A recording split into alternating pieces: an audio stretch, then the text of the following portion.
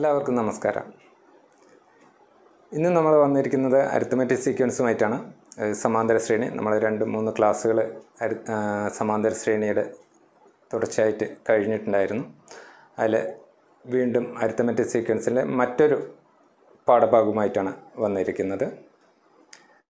ഇന്നത്തെ വീഡിയോയിൽ ഒരു സമാന്തര ശ്രേണിയുടെ തുടർച്ചയായ കുറേ പദങ്ങൾ തന്നാൽ അവയുടെ തുക കണ്ടുപിടിക്കുന്നതാണ് നിങ്ങളുമായിട്ട് ഷെയർ ചെയ്യുന്നത്. അതായത് ഒരു അരിത്മെറ്റിക് സീക്വൻസിലെ കണ്ടിന്യൂസ് കുറേ ടേംസ് തന്നാൽ അവയുടെ സം കണ്ടുപിടിക്കുന്നത്. അതിനെക്കുറിച്ചാണ് ഇന്നത്തെ വീഡിയോയിൽ പറയുന്നത്. ഇവിടെ ഒരു അരിത്മെറ്റിക് സീക്വൻസ് അല്ലെങ്കിൽ സമാന്തര ശ്രേണി തന്നിട്ടുണ്ട്. ആ സമാന്തര ശ്രേണിയുടെ കുറച്ച് പദങ്ങളാണ് ഇവിടെ തന്നിട്ടുള്ളത്. ആ പദങ്ങളുടെ തുക കണ്ടുപിടിക്കാനാണ് പറയുന്നത്. തുക എങ്ങനെ കണ്ടുപിടിക്കാം, അല്ലെങ്കിൽ അരിത്മെറ്റിക് സീക്വൻസിൻ്റെ കണ്ടിന്യൂസ് കുറച്ച് ടേംസിൻ്റെ സം എങ്ങനെ കണ്ടുപിടിക്കാം എന്നുള്ളതാണ്. ഇവിടെ നിന്നുള്ള അരിത്മെറ്റിക് സീക്വൻസിൽ ടേംസ് ഏതെല്ലാം എന്ന് നോക്കാം. ഒരു സമാന്തര ശ്രേണിയുടെ പദങ്ങൾ ഏതെല്ലാം എന്ന് നമുക്ക് നോക്കാം. 4, 7, 10, 13, 16, 19, 22, 25 ഇങ്ങനെ 8 പദങ്ങളാണ് തന്നിട്ടുള്ളത്. 8 ടേംസ് തന്നിട്ടുണ്ട്. ഇവയുടെ സം ആണ് കണ്ടുപിടിക്കേണ്ടത്. ഇവയുടെ തുക നമുക്ക് കണ്ടുപിടിക്കണം.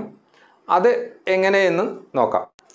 ഈ തന്നിട്ടുള്ള 8 പദങ്ങളെ ഞാൻ ആദ്യം ജോഡികളാക്കുകയാണ്. ജോഡികൾ എന്ന് പറഞ്ഞാൽ സെയിം പൊസിഷനിലുള്ള ടേംസിനെ തമ്മിൽ പെയർ ചെയ്യുക.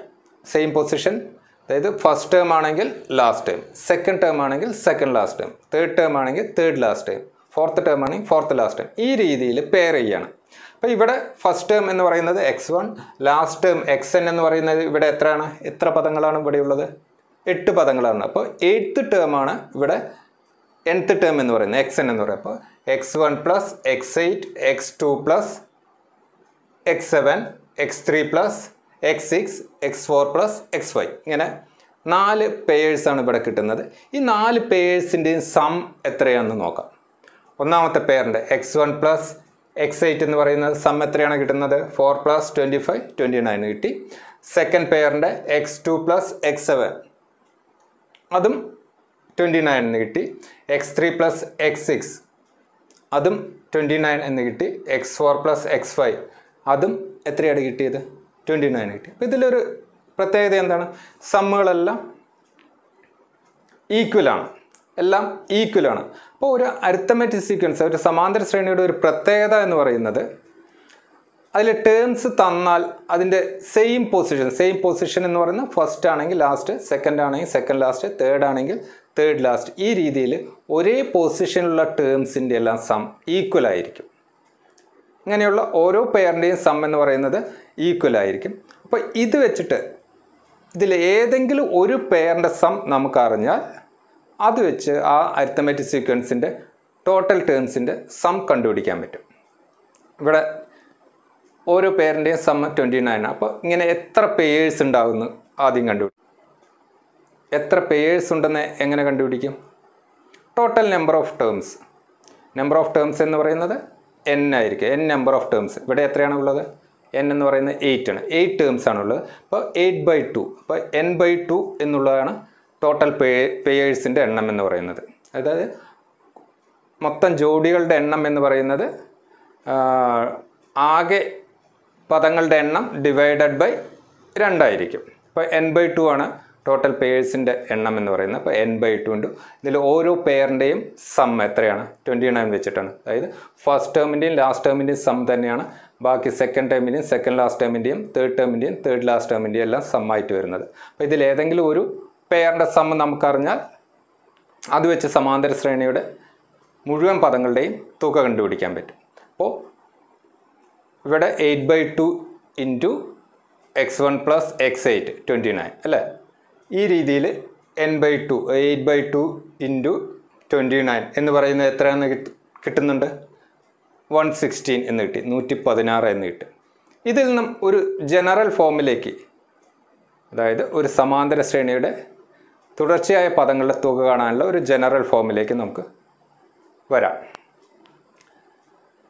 ഒരു അരിത്മെറ്റിക് സീക്വൻസിൻ്റെ n ടേംസിൻ്റെ സം എന്ന് പറയുന്നത് Sn is equal to number of pairs കണ്ടുപിടിക്കാൻ n/2 ഇൻറ്റു ഒരു പെയറിൻ്റെ സം എന്ന് പറയുന്നത് x1 പ്ലസ് xn. ഈ രീതിയിലേക്ക് എടുക്കാൻ പറ്റും. അതായത് n/2 into first term plus last term. ഒരു സമാന്തര ശ്രേണിയുടെ തുടർച്ചയായ പദങ്ങളുടെ തുക എന്ന് പറയുന്നത് n/2 ഇൻറ്റു ആദ്യ പദം പ്ലസ് അവസാന പദം, അല്ലെങ്കിൽ n/2 into x1 plus xn. ഈ രീതിയിലേക്ക് ജനറൽ ഫോമിലേക്ക് നമുക്ക് എത്താം. ഈ x1 പ്ലസ് xn തന്നെ വരണമെന്നൊന്നുമില്ല. x2 plus second last term, x3 plus third last term, അങ്ങനെ എടുത്താലും മതി. ഏതെങ്കിലും ഒരേ പൊസിഷനിലുള്ള പെയറിൻ്റെ തുക വേണം എന്നേ ഉള്ളൂ. അപ്പോൾ ഇതിൽ നിന്ന് നമുക്ക് ഒരു അരിത്തമെറ്റിക് സീക്വൻസിൻ്റെ n ടേംസിൻ്റെ സം കണ്ടുപിടിക്കാനുള്ള ഒരു ഫോർമുലയിലേക്ക് എത്താം. Sn is equal to n/2 into x1 plus xn എന്നുള്ള രീതിയിൽ വെച്ച് നമുക്ക് കണ്ടുപിടിക്കാൻ പറ്റും. ഇത് കാണുന്നവർക്ക് ചിലർക്ക് ഒരു സംശയം വരാം. ഇതിൽ 8 ടേംസ് ആയതുകൊണ്ടല്ലേ കറക്റ്റായിട്ട് പേയേഴ്സ് കിട്ടി? 9 ടേംസ് ആണെങ്കിൽ എങ്ങനെ പേയേഴ്സ് കണ്ടുപിടിക്കാം? 9 ടേംസ് ആണെങ്കിലും പേയേഴ്സ് കണ്ടുപിടിക്കാൻ വിഷമമൊന്നുമില്ല. ഇതിൽ ഒരു ടേം കൂടെ കൂട്ടി എഴുതി, 9th ടേം 28 എന്നുകൂടെ എഴുതി. ഇനി ഇതിൽ പേയേഴ്സ് എങ്ങനെ കണ്ടുപിടിക്കാം? ഇപ്പോൾ 9 ടേംസ് ആണുള്ളത്, 9 പദങ്ങളുടെ. അപ്പോൾ അതിൽ പേയേഴ്സ് കണ്ടുപിടിക്കുന്നത് first term plus last term. Last term ഇവിടെ എത്രയാണ് വരുന്നത്? x9. അപ്പോൾ x1 plus x9, x2 plus x8, x3 plus x7, x4 plus x6. ഇത്രയും പേയേഴ്സ് കിട്ടി. ഇനിയോ xy പ്ലസ് xyന് പെയറില്ല, അപ്പോൾ xy സിംഗിളായിട്ട് നിൽക്കുന്നു അല്ലേ? അപ്പോൾ ഇതിൽ നമുക്ക് 4 പേയേഴ്സ് കിട്ടി, 1 പെയർ അല്ലാതെ.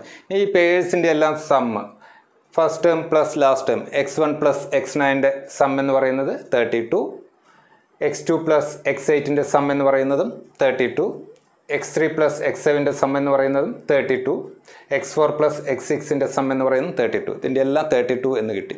ഇനി അവസാനം ഒറ്റയ്ക്ക് നിൽക്കുന്നത് ഏതാണ്? xyൻ്റെ വില എന്ന് പറയുന്നത് 16 ആണ്. അതായത് ഈ പേയേഴ്സിൻ്റെ എല്ലാം ഹാഫ് ആയിരിക്കും ഇതെന്ന് പറയുന്നത്. ഇത് മിഡ് ടേം എന്നാ പറയാം, മധ്യപദം എന്ന് പറയുന്നത്, സെൻറ്ററിൽ നിൽക്കുന്ന ടേം. അപ്പോൾ ഇങ്ങനെ number of terms odd number ആണെങ്കിൽ അതിൻ്റെ സെൻറ്ററിൽ ഒരു ടേം ഉണ്ടാവും, അതായത് മിഡ് ടേം എന്ന് പറയും. മിഡ് ടേമിൻ്റെ വാല്യൂ എന്ന് പറയുന്നത് ഈ പേയേഴ്സിൻ്റെ സം എത്രയാണോ അതിൻ്റെ ഹാഫ് ആയിരിക്കും മിഡ് ടേമിൻ്റെ വാല്യൂ എന്ന് പറയുന്നത്. അപ്പോൾ നമുക്ക് ടോട്ടൽ പേയേഴ്സിൻ്റെ എണ്ണം കണക്കാക്കുമ്പോൾ എങ്ങനെ? നമ്മൾ പറഞ്ഞു n/2 ആണെന്ന് പറയാം. n എന്ന് പറയുന്നത് 9/2. 9/2 എന്ന് പറയുമ്പോൾ 4.5. അപ്പോൾ 4 ഫുൾ പേയേഴ്സ് ഉണ്ട് പ്ലസ് ഹാഫ് അല്ലേ എന്ന് പറയുന്നത്. അപ്പോൾ ഈ രീതിയിൽ ചെയ്യുമ്പോഴും വ്യത്യാസങ്ങളൊന്നും വരില്ല. അപ്പോഴും n/2 into x1 plus xn എന്ന് എടുത്ത് നമുക്ക് ചെയ്യാൻ പറ്റും. അടുത്തൊരു എക്സാമ്പിൾ ഇവിടെ നോക്കാം. എന്താണ് തന്നിട്ടുള്ളത്? Find the sum of the first 20 terms of an arithmetic sequence 6, 10, 14, etc. അതായത് ഒരു സമാന്തര ശ്രേണിയുടെ ആദ്യത്തെ 20 പദങ്ങളുടെ തുക കണ്ടുപിടിക്കാനാണ് പറഞ്ഞിട്ടുള്ളത്. ഏതാ സമാന്തര ശ്രേണി? 6, 10, 14 എന്ന് തുടങ്ങും. അപ്പോൾ ഇതിൽ നമുക്ക് ഈ തന്നിട്ടുള്ള സമാന്തര ശ്രേണിയിൽ നമുക്ക് ആദ്യം തന്നെ കണ്ടുപിടിക്കാവുന്ന കുറച്ച് കാര്യങ്ങളുണ്ട്. ഏതൊക്കെ? ഇതിൻ്റെ പൊതുവ്യത്യാസം, കോമൺ ഡിഫറൻസ് എത്രയാണെന്ന് നമുക്കറിയാം. 10 - 6 = 4 ആണെന്നറിയാം. അതിൽ ഫസ്റ്റ് ടേം അറിയാം, എത്രയാണെന്നറിയാം, 6 ആണെന്നറിയാം. ഇനി ലാസ്റ്റ് ടേം എന്ന് പറയുന്നത് എത്രാമത്തെ ടേം ആയിരിക്കും? എത്ര പദങ്ങളുടെ തുകയാണ് കണ്ടുപിടിക്കുന്നത്? 20 പദങ്ങളുടെ, അതായത് 20 ടേംസിൻ്റെ സമ്മാണ് കണ്ടുപിടിക്കുന്നത്. അപ്പോൾ n = 20 ആണ്. അപ്പോൾ xn = x20, അതാണ് ലാസ്റ്റ് ടേം. അപ്പോൾ x20 കണ്ടുപിടിക്കുക. x20 കണ്ടുപിടിക്കുന്നത് x1 പ്ലസ് 19d = എത്ര കിട്ടും? x1 പ്ലസ് 19d എന്ന് പറയുമ്പോൾ 6 പ്ലസ് 19 × 4 = 82 എന്ന് കിട്ടി. അപ്പോൾ ഇതിൽ നിന്ന് നമുക്ക് ഒരു അരിത്തമെറ്റിക് സീക്വൻസ് തന്നിട്ടുണ്ട്. അതിൽ നിന്ന് നമുക്ക് കിട്ടിയ കാര്യങ്ങൾ കോമൺ ഡിഫറൻസ് കിട്ടി, ഫസ്റ്റ് ടേം കിട്ടി, ലാസ്റ്റ് ടേം കിട്ടി, നമ്പർ ഓഫ് ടേംസ് എന്നും കിട്ടി. ഇതിൽ നിന്ന് some of n terms Sn = എന്താണെന്നറിയാം? n/2 into x1 plus xn എന്നറിയാം. ഇവിടെ 20 ടേംസിൻ്റെ സമ്മാണ് കണ്ടുപിടിക്കുക. അപ്പോൾ S20 =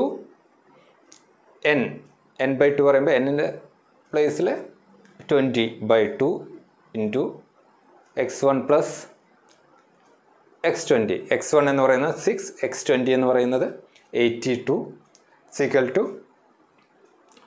20 ഇൻറ്റു 88/2 ഈക്വൽ ടു എത്ര എന്ന് കിട്ടും? 880. ഈ രീതിയിൽ സം ഓഫ് n ടേംസ് കണ്ടുപിടിക്കാൻ പറ്റും. ഒരു സമാന്തര ശ്രേണിയുടെ n പദങ്ങളുടെ തുക ഈ രീതിയിൽ കണ്ടുപിടിക്കാൻ പറ്റും. ഇനി ചിലപ്പോൾ ഒരു arithmetic സീക്വൻസിൻ്റെ some of n terms കണ്ടുപിടിക്കാൻ വേണ്ടിയിട്ട് നമുക്ക് നമ്പർ ഓഫ് ടേംസ് അറിയാം, വേറെ ടേംസിൻ്റെ വിലകളൊന്നും അറിയാതെ മിഡ് ടേം മാത്രം തന്നിരുന്നാൽ എങ്ങനെ സം കണ്ടുപിടിക്കാം എന്ന് നോക്കാം. ഒരു അരിത്തമെറ്റിക് സീക്വൻസിലെ അല്ലെങ്കിൽ ഒരു സമാന്തര ശ്രേണിയുടെ ഫസ്റ്റ് ടേമും ലാസ്റ്റ് ടേമിൻ്റെ സം എത്രയാണോ അതിൻ്റെ ഹാഫ് ആയിരിക്കും മിഡ് ടേമിൻ്റെ വാല്യൂ എന്ന് പറയുന്നത്. അല്ലെങ്കിൽ മിഡ് ടേമിൻ്റെ ഡബിൾ ആയിരിക്കും x1 പ്ലസ് xn വില എന്ന് പറയുന്നത്. അപ്പോൾ ഇതിൽ നിന്ന് സം ഓഫ് n ടേംസ് എന്ന് പറയുന്നത് Sn is equal to n/2 into x1 plus xn എന്ന് നമുക്കറിയാം. ഇതിൽ x1 പ്ലസ് xn അറിയില്ല, മിഡ് ടേം മാത്രമേ അറിയുള്ളൂ. അതിൽ നിന്ന് മിഡ് ടേമിൽ നിന്ന് x1 പ്ലസ് xn വാല്യൂ എങ്ങനെ കണ്ടുപിടിക്കും? 2 ഇൻറ്റു മിഡ് ടേം ആയിരിക്കും x1 പ്ലസ് xn വില എന്ന് പറയുന്നത്. നമുക്കിവിടെ കൊടുക്കാം n/2 into 2 into mid term എന്ന് കൊടുക്കാം. അതിൽ ഈ 2ഉം 2ഉം ക്യാൻസലായിപ്പോയി. അപ്പോൾ എന്ത് കിട്ടും?